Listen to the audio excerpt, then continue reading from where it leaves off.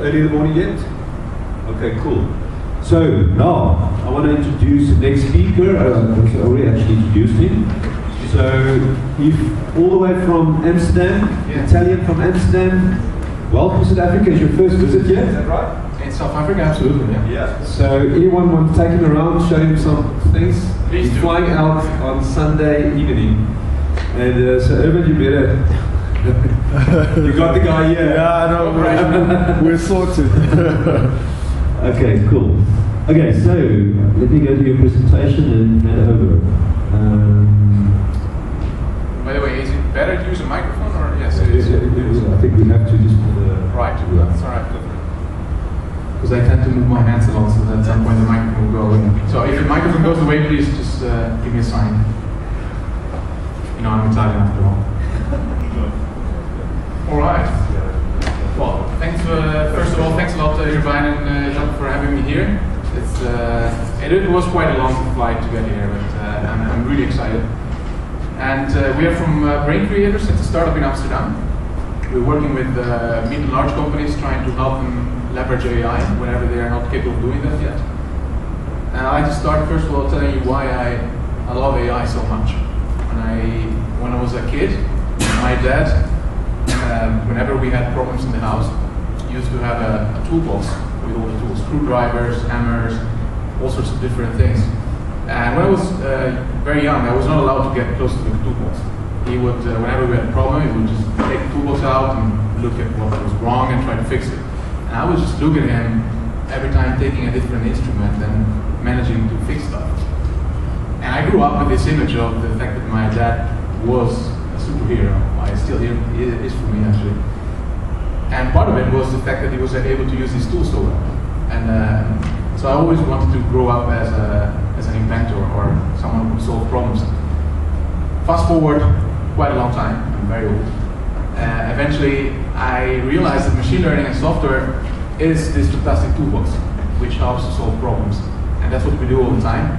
And that's why it's so exciting. I find AI so exciting. So, what I'm going to talk about today is these 4 topics. I will start with an intro in deep learning, then talk about why I think AI can help in so many different fields. Talk a lot about data and how you can gather it. And before I start with the deep learning part, I like to see from you how much actually do you know about deep learning. So is anybody of you actually working already in deep learning using TensorFlow, Theano, Lasagna, Keras? You are? You are? Okay, so for the one of you who do, of course this might be a little bit, again, rehearsed all things you already know, but I hope that you're going to get a different perspective on it. So that's the idea. So this image everybody knows. I think I've seen it in one of your presentations back in the past. Just to make sure that we are on the same page. Artificial intelligence is anything you want to do to create a system or device which acts intelligent. It could also be completely rule-based. If you are very smart and you're able to do that. It's very broad. We started many years back. We had a couple of winters in which expectations were too high and then nothing happened. And of course now it's a big hype, but it's a very broad field.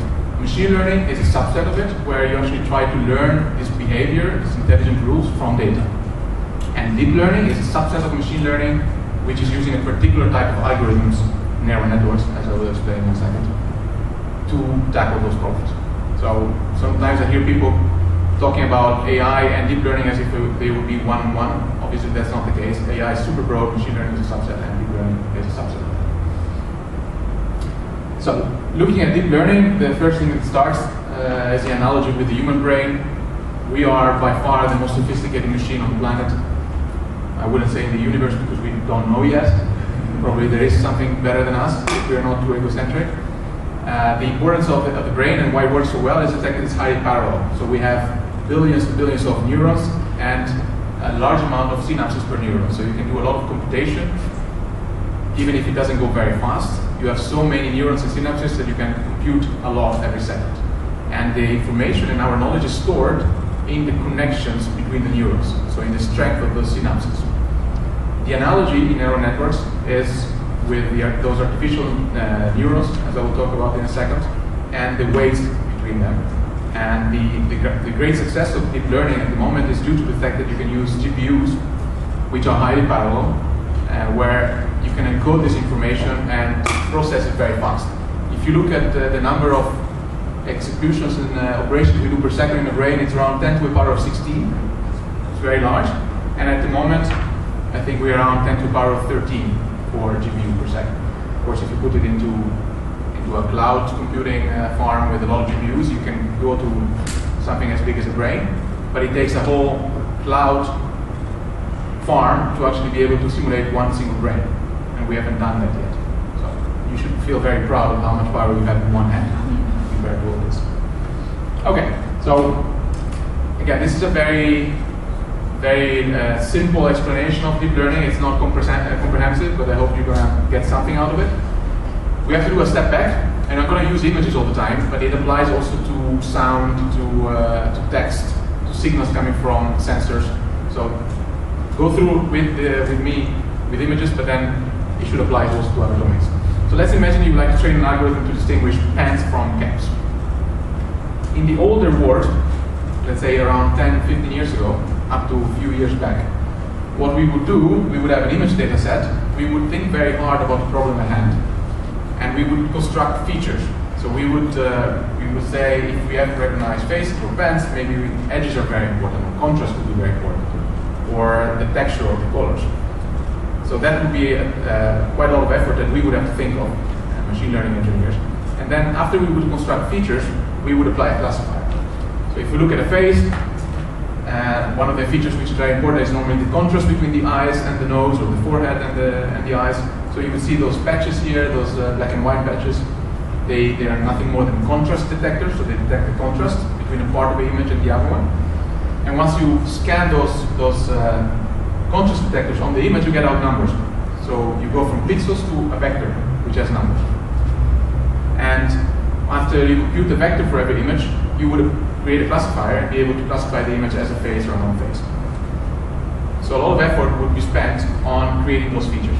So these are not scientific numbers, the 10%, 45, 45, but yes, you would spend some time creating a database, but most of it would be spent on thinking hard about the features and thinking hard about the classifier. That was something which worked very well. If you look at Snapchat and a lot of other applications, mobile phone cameras and other cameras, they use face detection, probably still using exactly the same algorithm I explained. Most of them don't use deep learning, and it works really well. So there's nothing wrong with it. Nowadays, though, deep learning is revolutionizing the way we tackle those problems. And I'll try to explain to you my view why this is. So in this image here on the right, you see circles, which are neurons, and weights, which are lines. I divided them in colors.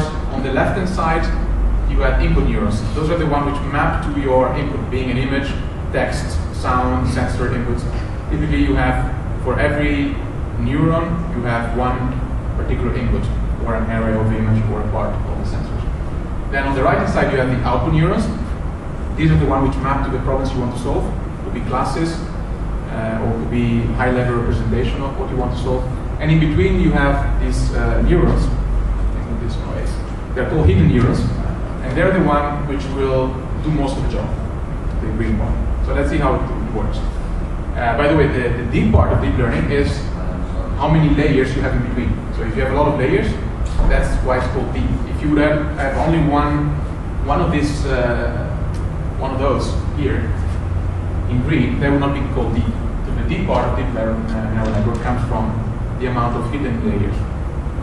So let's say that we have covered images and we label them according to caps, pens, and glasses. What happens, and this is not exactly the way it works, it's a convolutional neural network, so I should actually put something where the yellow part is, but at high level, that's more or less what happens. You scan an area of the image and you extract the pixel values out of it. That is fed to the input side, and then the information is moving from left to right all the way until the end. You initialize the network with random weights, so of course you don't expect a good result. If you put in an image of pens, maybe you get out cat as an answer, because it was random, so of course there is no reason to expect it to do better. Then you use what is called backpropagation, gradient descent, to update the weights. And this is an algorithm which is trying to modify the weights, which were initialized randomly, to then get the answer that you want. So in this case, you try to modify the weights so that the next time you're going to put this image, it's going to be more likely to be pants instead of a cap. And you do this more and more times, millions of times. And at the end, what you will get out is a network which will be able to recognize images in the right way. So if you look at the effort nowadays in deep learning, most of the time you spend on actually gathering images with the right label. And then remaining time you spend actually thinking about which network to use and to train the algorithm and change the parameters. And this is very different compared to what I showed earlier, where you spend a lot of time thinking about the features. And the reason is that the network will learn the features itself.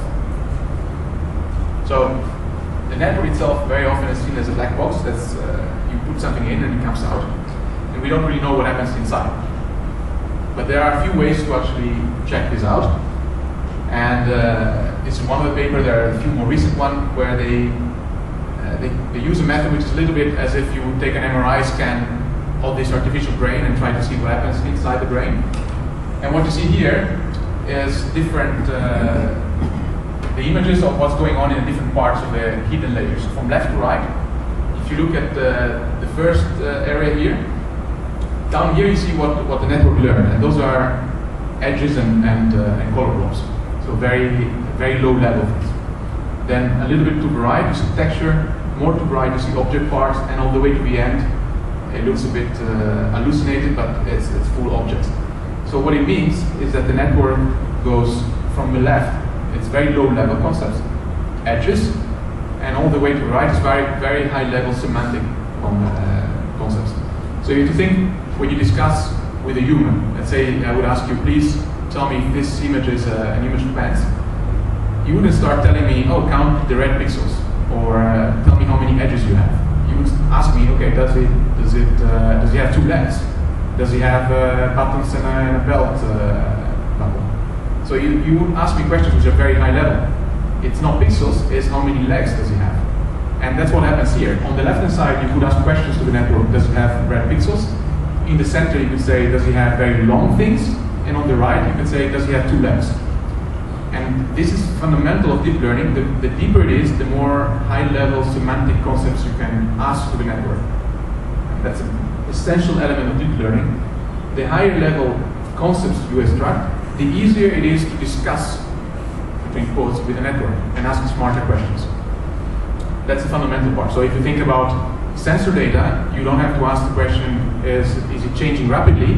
But you could say, is it behaving in a very expected way, or is it behaving like last day? You can compare things at a higher level questions that human would ask.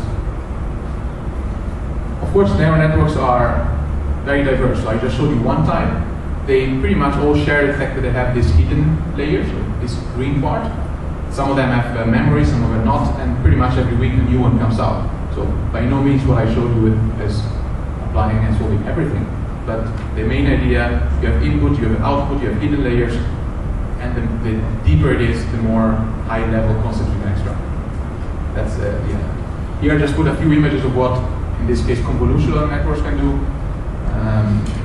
Here is generating like galaxies, simulating volcanoes, increasing the resolution of face images, extracting the full human body pose, training a robot to be able to navigate in the room, of course self-driving cars, training the behavior of a puppet to work on rough terrain from scratch.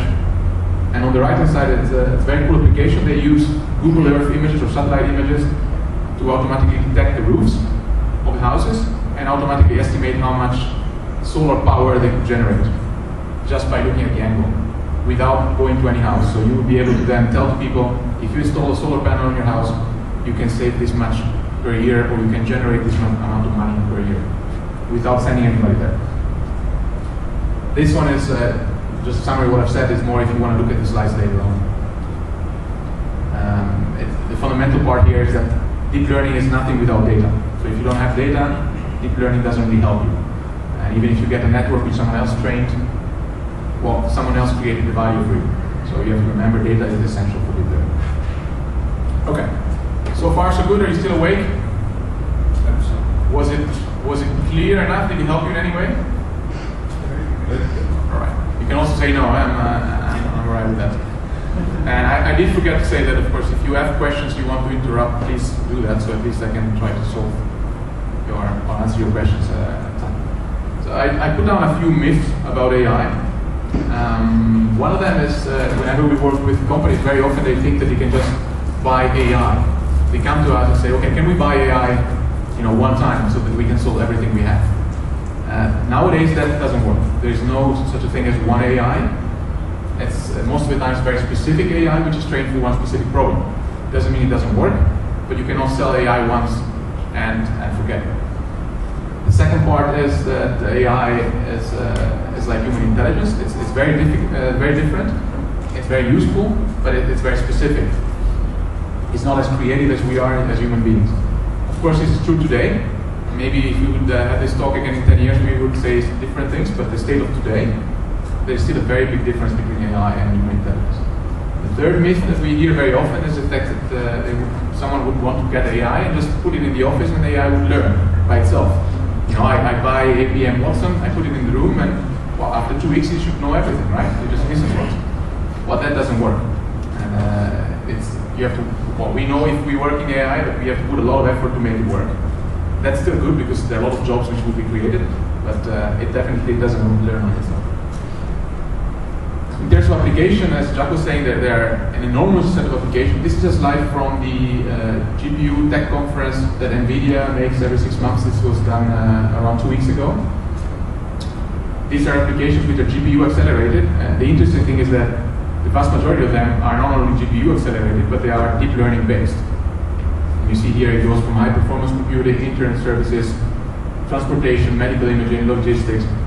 There's pretty much no domain which is not gaining from deep learning. This is very good business for NVIDIA, of course, because they are the ones who produce the majority of GPUs. But it's also very good news for us because it means that anytime you have data, you can start applying them. I have a few examples. Some of them actually are similar to what Jacques showed earlier. A few of them are about agriculture. This is something that an American startup started working on. It's called AG Voice. And it's solving a very simple problem. Normally, farmers would have to go around the fields and monitor plants, plant by plant, and find out if there is a problem with plants. And what would happen, normally they would write it down on a piece of paper, or if they're more advanced on a phone, they would take some notes, then go back and have to create a summary of what's going on in the field, and then from there judge whether they have to take actions. And what is going on here is very simple. The person here has a microphone, so he can just walk around the field, start talking as if you would be talking to a friend, so complete natural language. He doesn't have to use special keywords or special words, and just say, oh, this plant doesn't look too good, it has some white spots, and underneath the leaf I see some black things. And then he moves on. And the application records, of course, the GPS position. He can take a picture if he wants, and he records what he says. And automatically then he would parse all the words that he said, create a report with locations and a summary and recommendations of what should be done. Can you imagine it's very useful. You don't need to be an expert anymore of a particular crop. If you just have a good eye to see the details, you could just walk around, gather everything, and then someone else remotely could give you an advice. And this is nothing more than pretty much a microphone and a phone. Very, very useful. This requires a bit more. This is done with drones. And they put a multispectral image, multispectral camera on the drone, sometimes a LiDAR or a 3D camera, not a LiDAR or a 3D acquisition. And what they want to do is estimate the yield of a crop. So they want to find out how much a crop is going to produce in terms of vegetables or whatever the crop is producing. And what they do, they fly the drone on top of the field multiple times, one time per week normally, and they compare the images, and because they have multispectral imaging, then they can classify every pixel in the image, whether it is a plant or it's ground or something else. And from there, they can estimate how fast the plants are growing, and then estimate how much the yield is. Of course, this allows you to plan ahead. How many trucks do you need to pick up things? How many men do you need to go in the fields to work? Obviously, this requires a drone, so it's not as easy as the previous one, which was just a smartphone, but it can be very useful as well. This third one, it's required a little bit more. It's a robot which is going around the field, and it has a multispectral camera and also a little arm which can go around and measure plant by plant the size and the growth of the plants. And normally it's used to, if the farmer wants to try different type of seeds and crops in the same field, and would like to monitor how well they're performing, instead of having to send a person to measure all this, you could have a robot which does it very accurately. Of course, this is more expensive, but it is so precise that allows you to test on a smaller scale. Instead of using a lot of fields, you could use one field and measure very accurately. This one is from Blue River Technologies. That's a company in the US. I found it very interesting because, you know, normally if you want to put herbicide, either you just spray it on the whole field, or you call in a plane which flies on top and sprays on the whole field, which means you have to put a lot of herbicide, and which also means as humans we eat a lot of pesticide because it's just sprayed everywhere. So what those people thought of, it's very simple. They put a camera underneath the arms of this tractor, and the camera is analyzing the feeds that it sees, and it's recognizing which plants should receive pesticide and which plants not. And then they have different noselets underneath, which can spray pesticide selectively. So we detect the plants, which the red one here, which should receive pesticide, and they spray it on top. So they're able to actually spray 90% fewer pesticide or herbicides, which is great in terms of money saving, but it's also good for our health. And this is a beginning, of course. You can imagine you could actually spray nutrients or water them in a particular way. I find this really interesting. This is the final one I have in agriculture. Obviously, you have self-driving cars which are coming, and they also have self-driving tractors. It's an easier problem actually than cars. The idea is that because you have GPS, you can define much easier where the crop is, and normally you don't have cars and people walking around. You don't have traffic lights. You don't have kids running in between, or you should not. Of course, they can detect things in front, so they will stop if a kid will run in front of the tractor. And the idea here is that they use it 24/7. Obviously, you have to imagine in the US they're going towards a situation where you have one farmer and 10,000 acres of land. It's a very particular domain, but that's upcoming as well. The interesting thing about agriculture is also the fact that I think Jacques was showing the slide of the sensor, the precision agriculture. The number of IoT, so the Internet of Things devices, which are being shipped in agriculture is growing rapidly.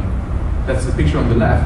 On the right, you see the estimated amount of data generated per farm growing all the way to 2034.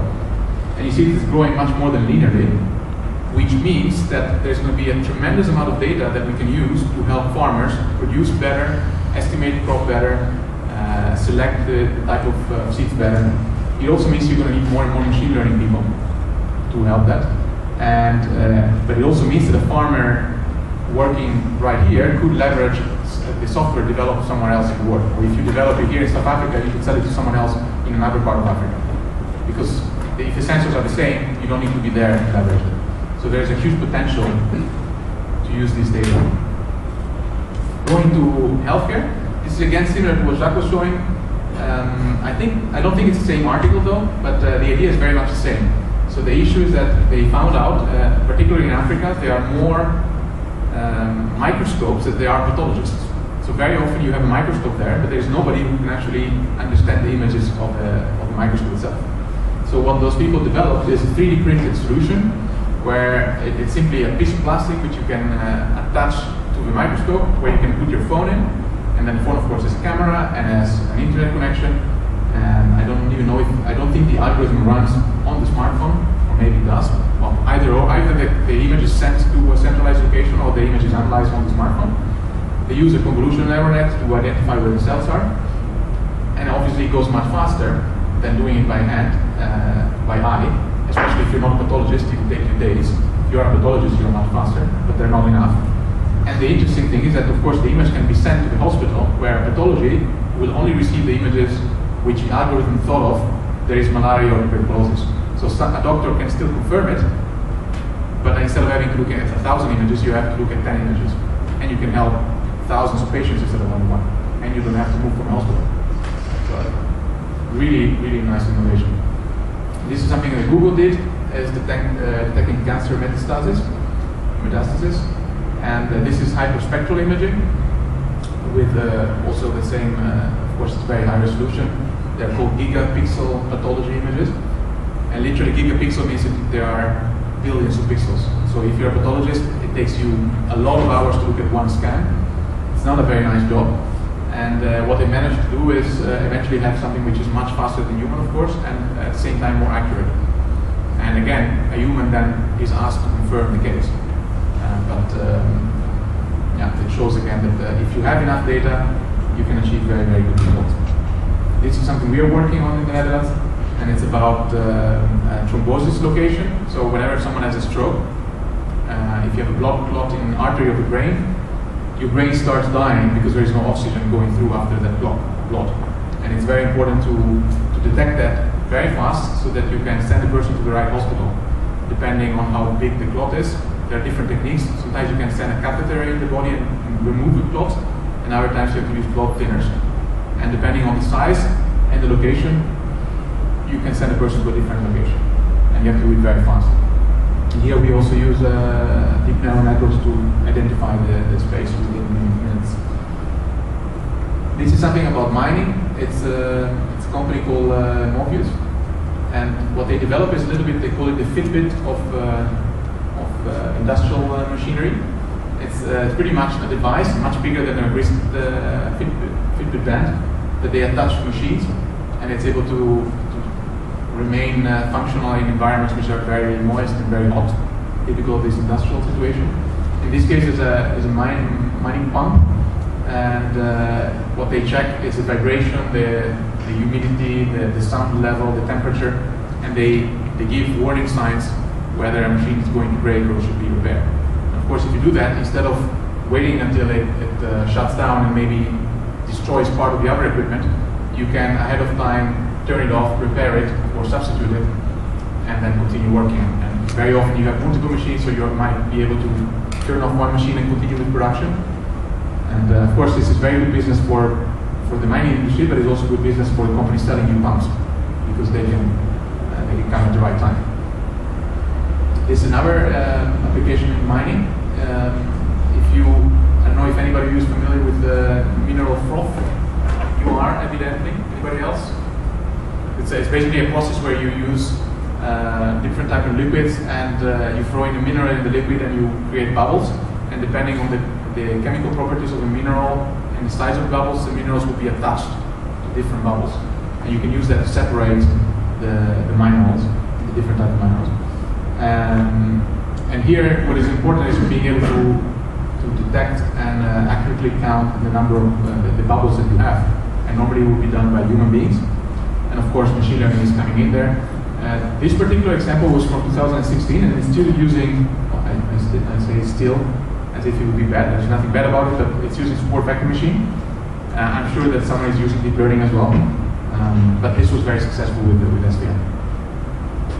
Okay, so far with the examples. Any questions? I just want to quickly make a comment on that. There's actually a company called Stone Through Mining in South Africa that's doing that kind of stuff. But my first company is Seating Systems.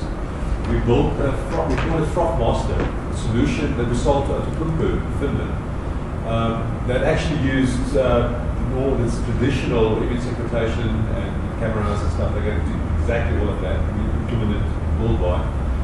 But the interesting thing now with deep learning and stuff, the next generation of that, Stone Through Mining is actually doing this now, using deep learning. So it's an African-based company doing this. Cool example. Yeah, as I said, I was sure the sound was really good. Yeah. That's great that you can confirm. I mean, it's very difficult not to find deep learning somewhere. Yeah, that's good. Any question on the previous examples, or you need a break? No. Okay. Good.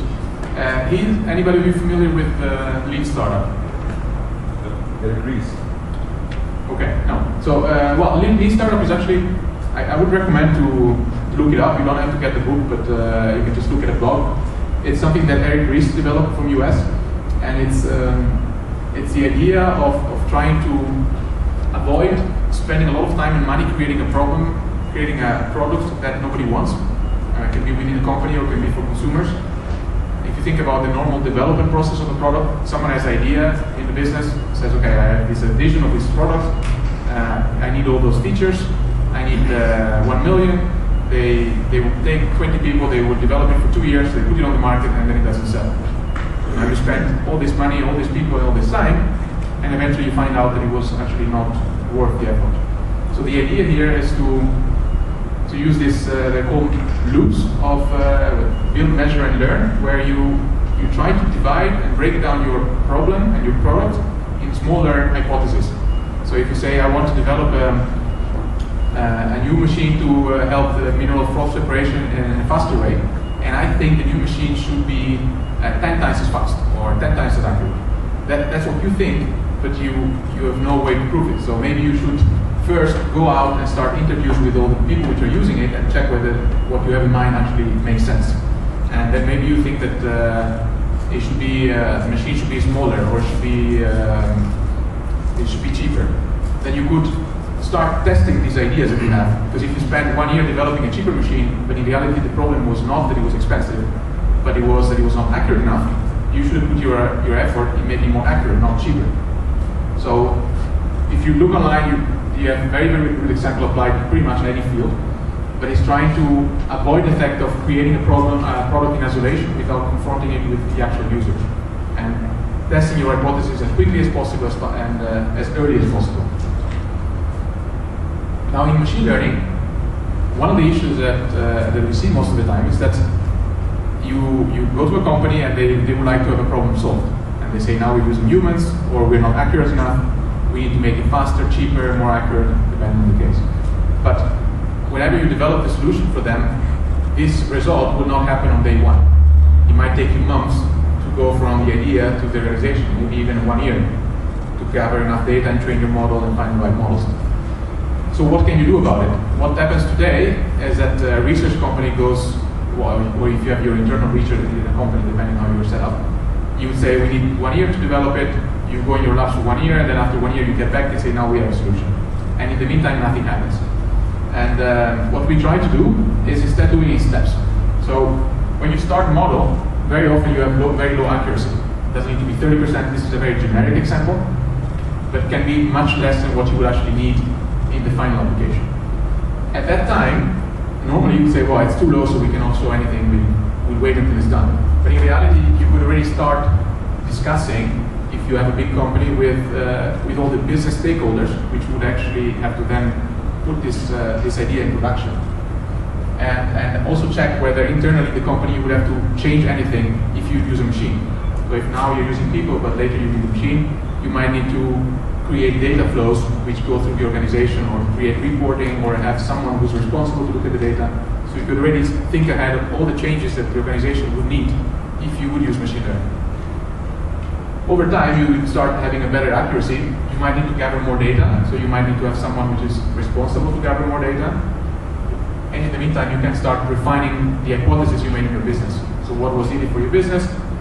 We saw that we had to modify this and that, so you might start hiring people, or creating new spaces, data flows, or what else. Once you get a little bit higher, you might be able to start applying it already in some small pilots, knowing that the accuracy is not high enough, but at least people get used to the feeling that the machine is doing it. That's very important, because if you don't do it in advance, whenever you deploy it, some people might complain, or might not be happy that you're using a machine instead of people. So if you start doing it in advance, you're going to have less problems.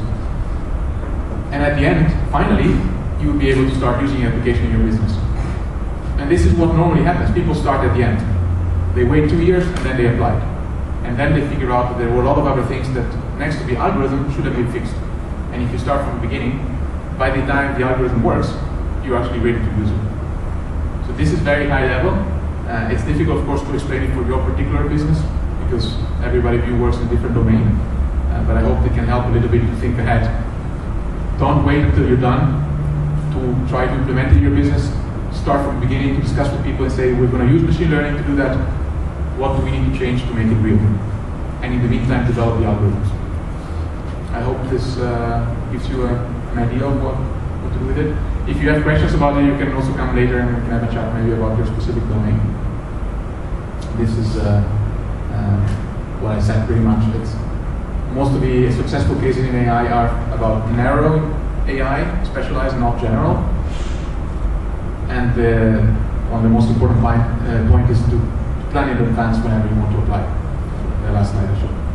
Okay, you're still with me? Yeah. Right. this is to show you with data, to show you actually what I said earlier, but a little bit more quantitatively, how important data is.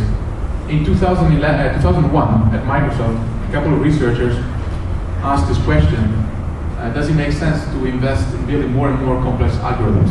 At that time, there was no deep learning. There were neural networks, but deep learning was not there yet. And at that time, people were spending a lot of effort in developing better and better algorithms. And what you see here, it's on the horizontal axis, you see the millions of words in a data set. And here on the vertical, you see the performance. The red line is, this was a task about classification of text documents according to a certain set of classes.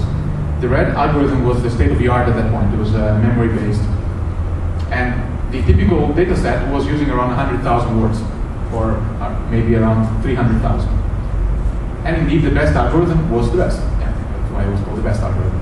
And the simplest one was performing much worse. And the researchers were spending a lot of time developing better and better algorithms.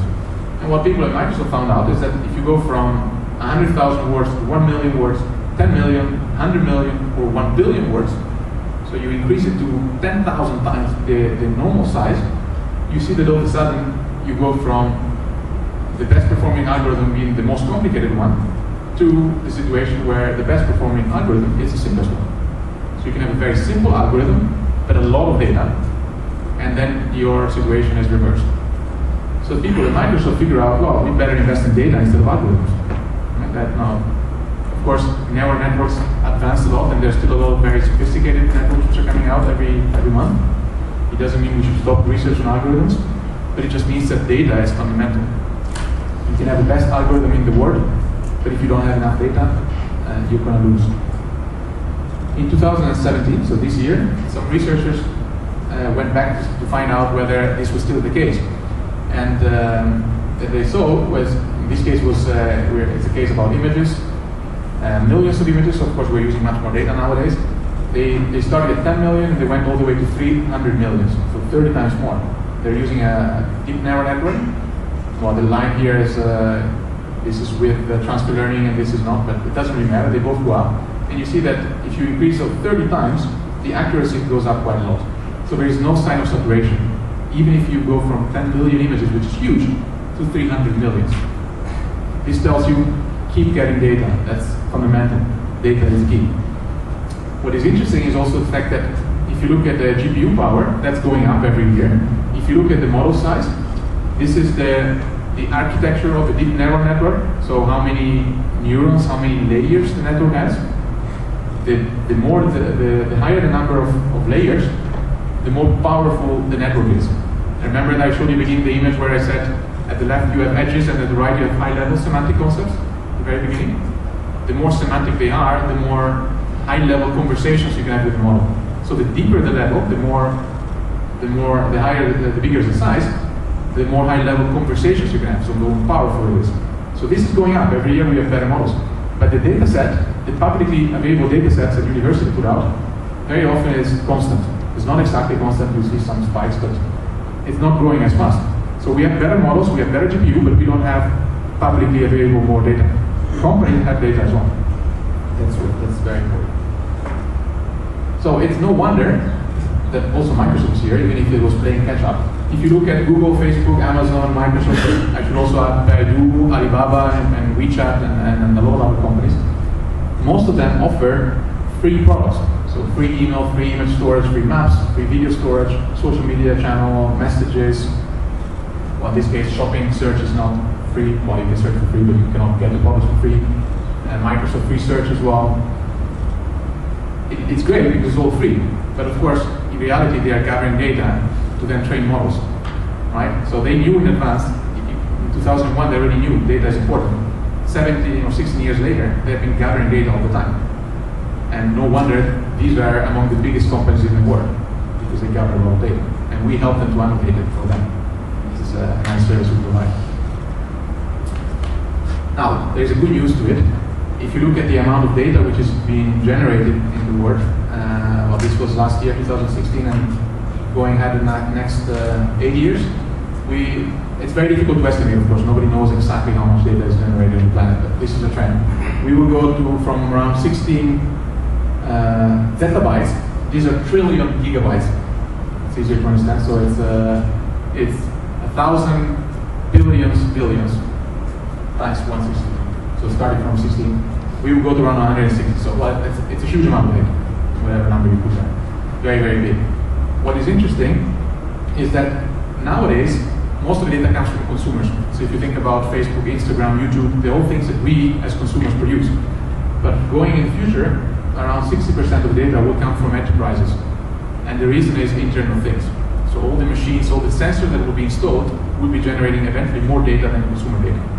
Which means that there are going to be a lot of companies which will have a tremendous amount of data. And as I've shown already, data is value. So there's a lot of value to be extracted if you know how to extract it. So I think it's very good news.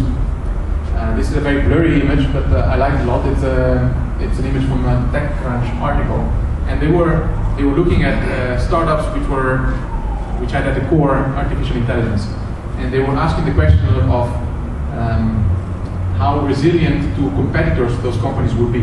So how easy would they be put out of market by a competitor? And these are different modes, so protection layers of a startup. So your startup is just here in the center.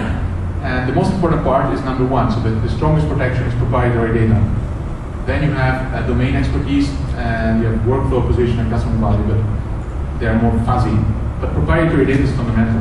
So again, the best way to make your AI company successful is to have proprietary data. And well, we know there's going to be a lot of data generated. And this is basically the summary of what I've said. It's good news because there's more and more data generated. Data is the way that deep learning works. The best way to protect your company is to have proprietary data. So overall, make sure you find a domain or a company which has a lot of data and you use it to create models. That's the short part. Are we okay so far? Yep. Still awake? Okay. Well, I hope it's not too long, by the way, for you. So, no, that's right. We'll do a break right after you. Okay. I have here a few slides to follow, and I could skip through some of them pretty fast. But the idea is, of course, as I said, data is fundamental. More and more data will be generated. But I wanted to give you some examples of how to gather data or enrich data. And again, all those examples are related to images, but they are applicable to our domains. You have to be creative, but they are. Well, so first off, it's a no-brainer, but it's important to mention because very often people start working on the problem and they forget about this one. There's a tremendous amount of data which is available publicly. I'm sure that in Africa there are also databases available, but there's some in Europe, some in US, in China probably they are, but it's difficult for me to find them because I don't understand Chinese, so it's more difficult to find them out, but they are for sure. And these are 48,000 different data sets. So they're not 48,000 data points, they're 48,000 data sets, or 197,000 data sets. Each of them might have millions of data points. And what is essential is that if you know what transfer learning is, are you familiar? You are. I'm going to stop asking to you. If you know what transfer learning is, which is that technique which allows you to take a pre-trained neural network model and then update to another domain, update the weights. Well, we can talk about it later if you don't know what it is, or you can Google it. Anyway, it's a very, very good trick that deep learning has. You can transfer from one domain knowledge to the other one if it's close enough. Which means that instead of starting from scratch, you could very well look at one of the data sets available, learn from that, and then transfer to your domain. Now, proprietary data is really important, of course. That's what I mentioned earlier. 60% of the data will come from proprietary data from companies. If we look at examples here of agriculture, as I mentioned, mining industry in general, healthcare, and B2C, so anything that you can get from websites or mobile apps, it's fundamental to remember that there is no such a thing as data in general. It can be structured or unstructured. So structured data is whenever you capture it already in databases, so you can already say this particular input is belonging to this type of feature. Unstructured is typically images and text or videos. They're just images, but there's nothing else known about them. And then you have obviously labeled and unlabeled data. And very often we work with companies which say, oh, data, no problem. We have a lot. We have been gathering for 10 years. And then we asked them to show to us their data, and well, it's fully unstructured, it's not labeled. That's a mess. You know, and if they would have asked us earlier, check with us how to gather data, we would have helped them to gather it better. So it's important, if you start gathering data, think ahead which kind of application you have in mind and plan it. Now, scraping. In this example, I'll show you a little bit what we have done. Maybe it's very specific, but stop me if you find it too specific. But maybe it gives you a little bit of an idea of what you can do. Do you know what scraping is, by the way? Of course, fine. Okay, so in this case, we built a product which is able to classify any product given a text description and or an image towards the categories of Amazon, eBay, or a large marketplace. So imagine you want to upload 10,000 articles to Amazon. Normally you have to manually select the category to which it belongs and put all the attributes, and we created a system which does that automatically. So we started by scraping a lot of websites. We ended up with, well, nowadays it's actually much more, but let's say 20 million products scraped from the internet. And the first step we had to do was very painful, but we had to start somewhere. So we started automatically filtering with keywords from the text, all the objects, the item we found. We clustered them visually, and we had to have someone manually confirm it.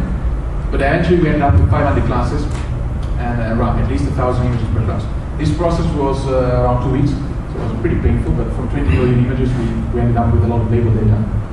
And of course, the better the website you start from, the easier this process is, because the labels you get from the website are really meaningful.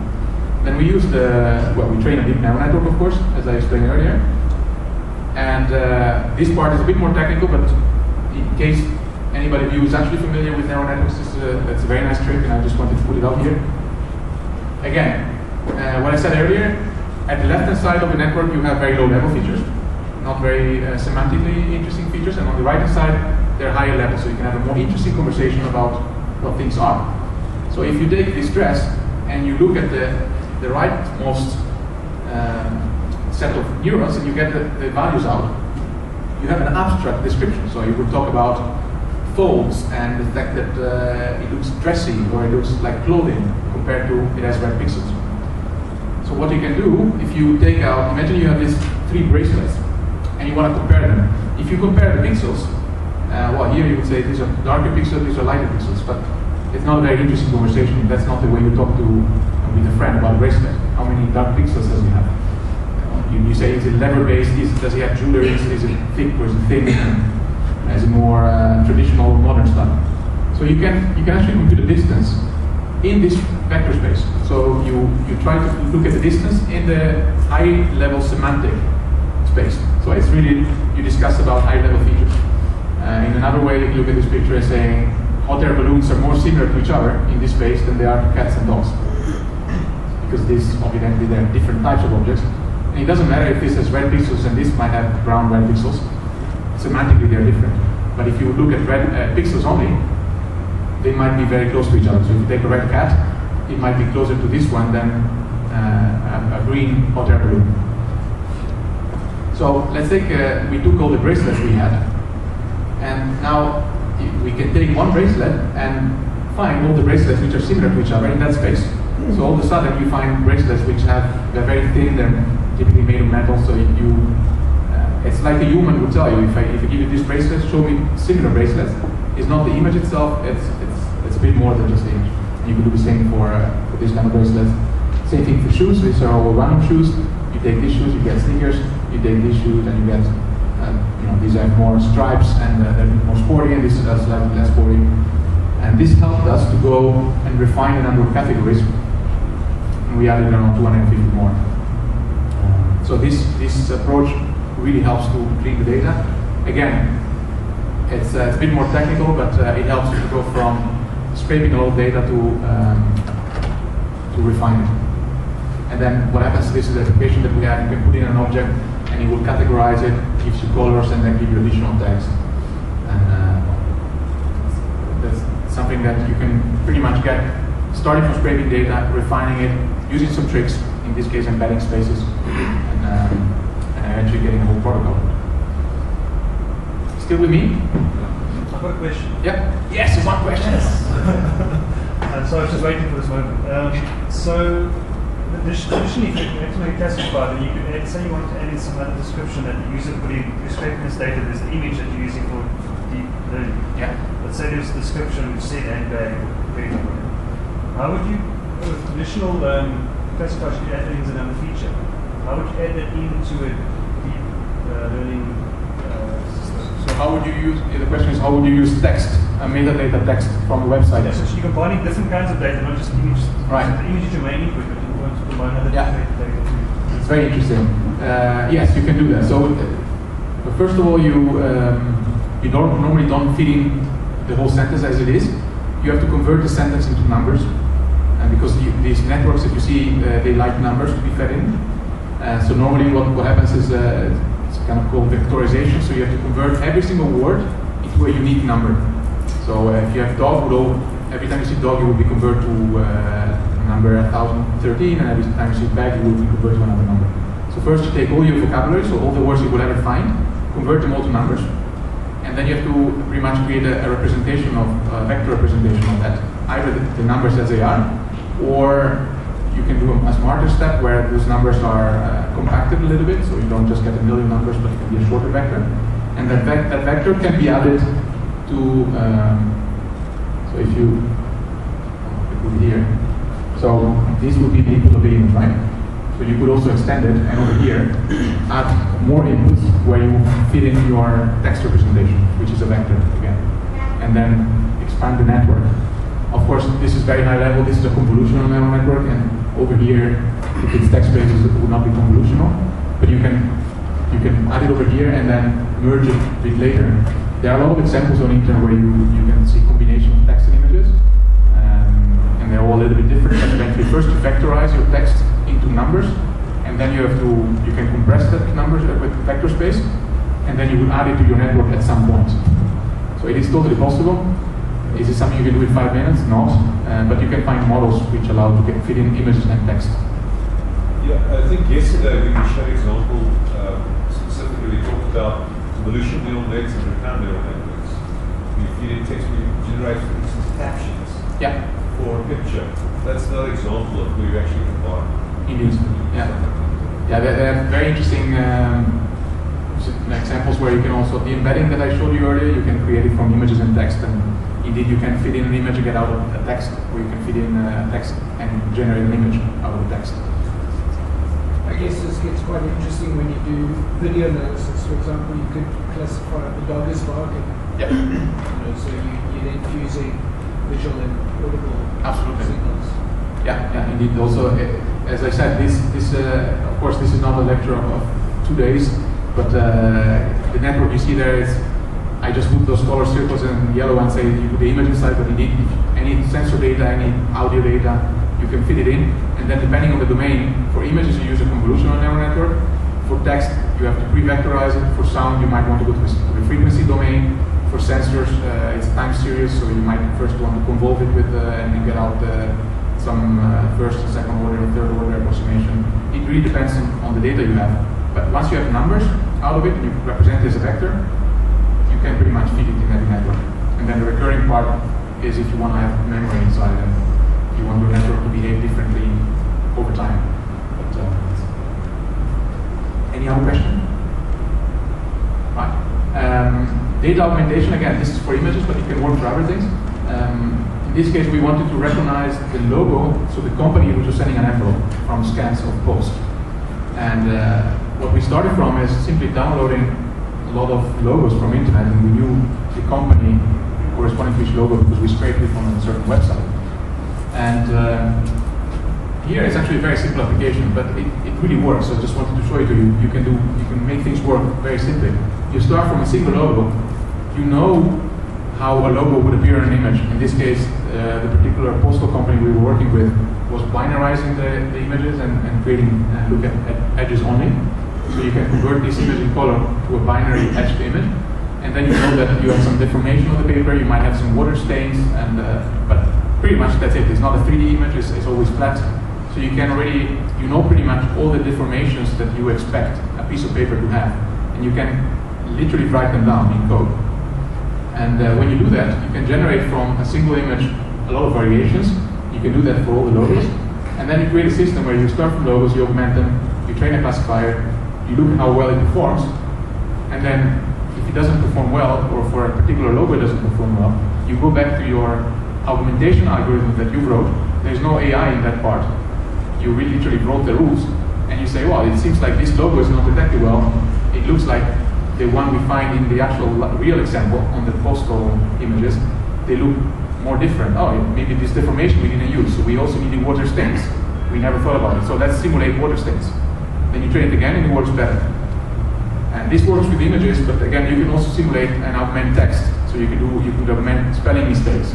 Or if you have sensor data and you know your sensor is noisy, and sometimes you have peaks in the sensor, you can simulate that as well. If you need to be very much aware of the domain you're working with and understand your data, but you can simulate a lot of augmentation, which really helps. For images, you always have to do that, by the way. Okay, generation, this is a bit more funky, but it's a really, really hot area. Anybody of you has heard of generative adversarial networks, or GANs? Yeah, but I see other hands, that's great.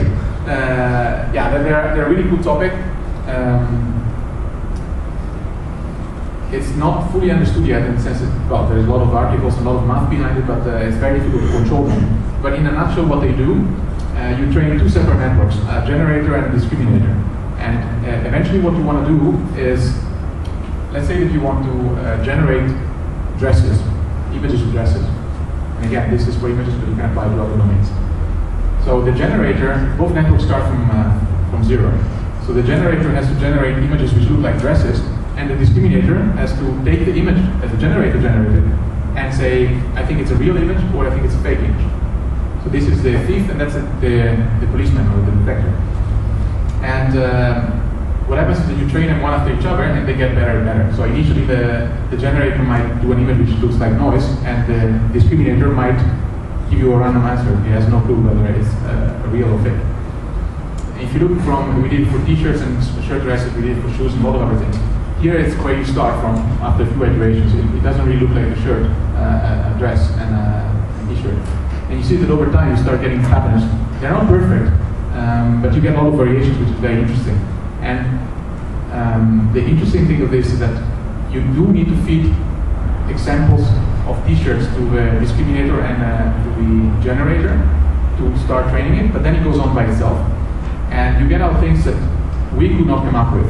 So while in the previous example, the augmentation, you are the expert of the domain and you think about water stains and rotation and deformations. In this case, it's difficult to write down in rules how a t-shirt should look. You know it has two arms and short sleeves, but in the center, you don't really know what to put. And in this case, the algorithm comes out by itself with suggestions, so it's more creative than what you could be, or it's not more creative than yourself, but it's in a faster way, creating more variation than what you could think of. So this is used whenever, as I put down here, whenever the variety of the data that you expect to have is much larger than what you can come up with in rules. Or if you would have to do it in rules, it would take you a long time. By the way, if you generate t-shirts, the objection to this would be, why don't you just download random images from internet and paste them in the center of the t-shirt? That's also a very good algorithm, and it could very well be that you could use it. But that doesn't apply for everything. For shoes, you cannot paste images on top of the shoe. You have to look at the different type of materials. So you have to be smart and not be blinded by this. If you find a faster way, just use that.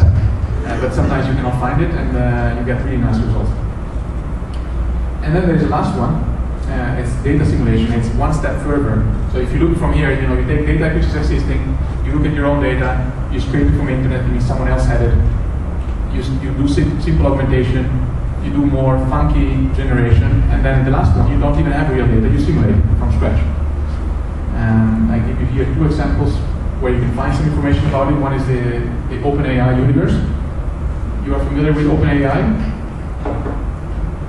So OpenAI is a non-profit organization that Elon Musk created, the guy from SpaceX and Tesla and Hyperloop, because he's very afraid that AI will take over the world if you don't do something about it.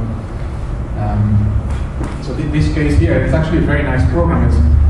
It's pretty much allowing to take any video game or anything which is controlled by a mouse and a keyboard, and the network will they create an infrastructure around it so that you can just feed that to a deep neural network, where the network will control the keyboard and the mouse, and it will be fed the pixels that it sees on the screen, so you can train it to learn games.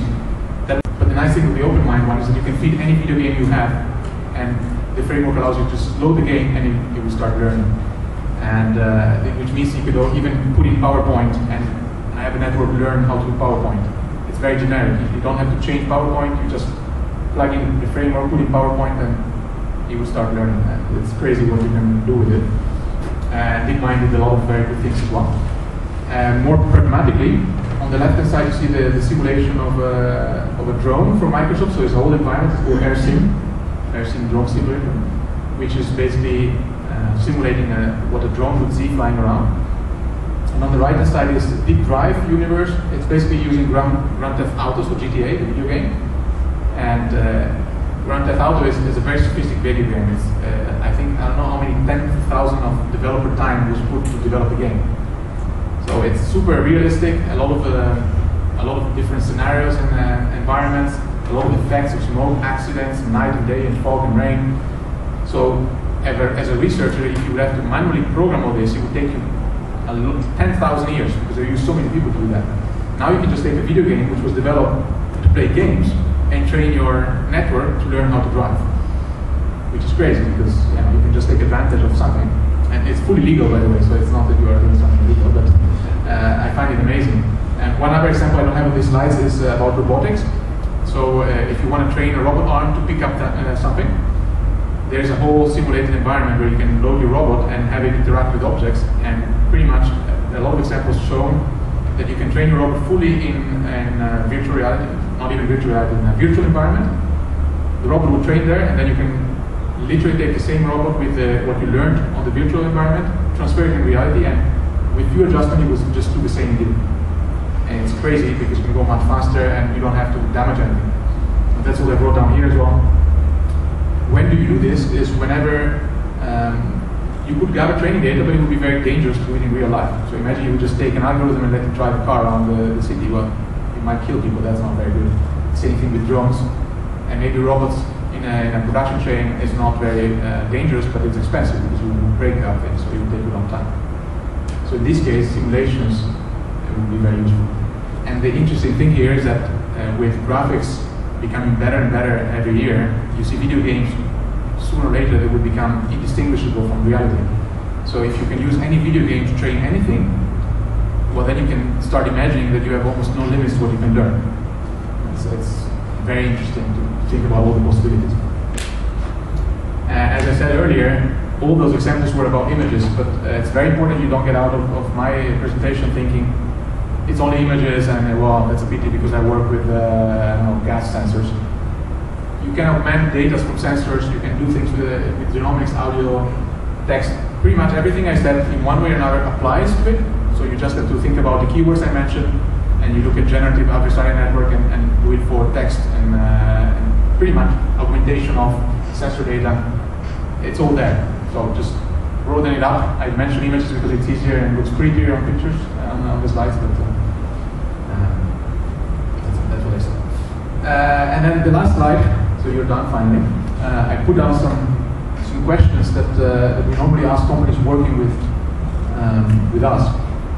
So it really depends which business you're working on, of course. But the first one is, do you have a target application in mind? A lot of companies come in and say, we want to work with AI.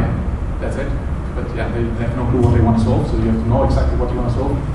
It sounds funny, but there are people which really reason like that. The second one is, do you need a lot of training data? Do you need label data or unlabeled data? I haven't touched upon the whole thing unsupervised learning. It's a very big domain, so sometimes you can do things with unlabeled data, but you need to be aware that you can do it, so you need to plan ahead. Do you have the data, can you acquire it, or how long will it take to collect it?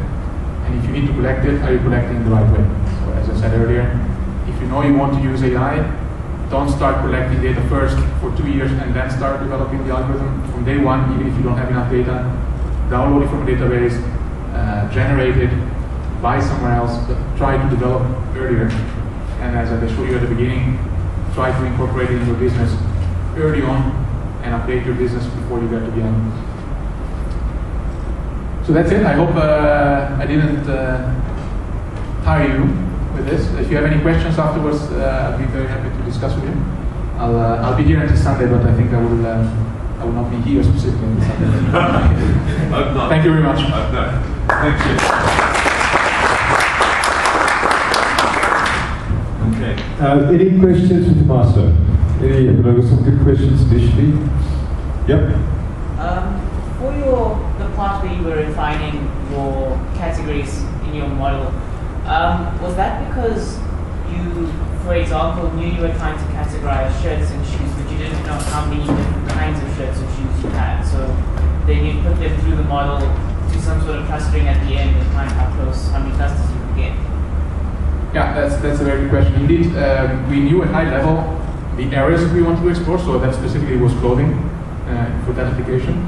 And but indeed, sometimes you're not aware of the distribution of your data ahead of time. So we didn't know indeed how many types of shoes you had, exactly as you said. So what we did is we had the high level separation, and then we actually went in with this trick of the embedding, and we then used clustering in this embedding. And we actually checked whether the proposed clusters had a meaning for humans. And we just had a visual interface which would say, look, I found this cluster. Is that something which is a separate category? If so, label it. If not, we leave it as it is. And yeah, that's very useful. The trick there is indeed using this embedding space. So do the clustering not at pixel level, but at higher semantic level. So that indeed, if you do the clustering at pixel and you do it at the embedding, you clearly see that the one at the pixel, the clusters you get don't make any sense. When you do it at the embedding space, they make much more sense. Not always, but very often. Okay, great stuff. Thanks a lot. We could definitely talk a lot more. I can see you've got a lot of practical experience. Okay, so it's 11:15, so what we're going to do now is definitely take a break. And let's start at 11, because we've got Owens here. Great to see you here. That's another guy that was at deep learning in Dava. He's also very knowledgeable on deep learning and stuff, so looking forward to your presentation. And then yeah, we've got a few other presentations after that. Okay, so 15 minutes, 11 o'clock. Thanks.